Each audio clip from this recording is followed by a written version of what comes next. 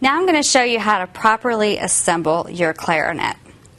First of all, I'm going to start off with grabbing this top part of the clarinet here, and we're going to take our little bit of cork grease, and you need very little of this stuff. Kind of just put a little bit on your finger, and you can apply it like that. Kind of just wipe that around there. And again, we want to take great care of not grabbing any of these keys. I know it's kind of difficult on a clarinet because there are a lot of keys. Go ahead and slide that on.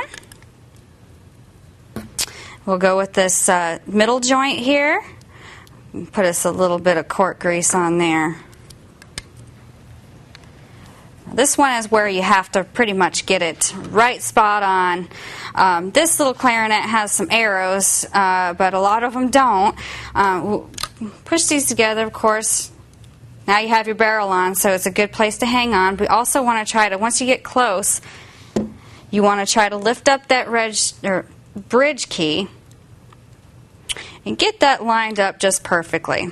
If you don't have it lined up perfectly, then the bridge, your B flat, won't play. Okay, we'll move on down to our bell here. Put a little grease on there. Again, just go ahead and put that on. Okay, then we'll move to our mouthpiece here. This is kind of a tricky thing here. A lot of questions about how to put on a reed.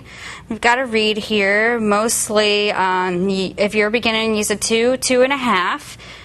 We'll put the reed on the mouthpiece and kind of center it up. You do need to wet the reed a little bit before you put it on. We'll take our ligature, holds on the reed.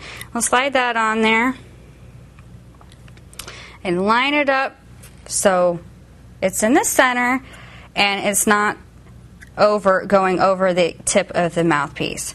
Go ahead and tighten those down real good so your reed doesn't leak. If you don't, it won't play right. Your clarinet will sound like airy. And you want to go ahead and check it for suction. You can do that by simply pressing your hand out there and placing suction on the mouthpiece. And that is how to properly assemble your clarinet.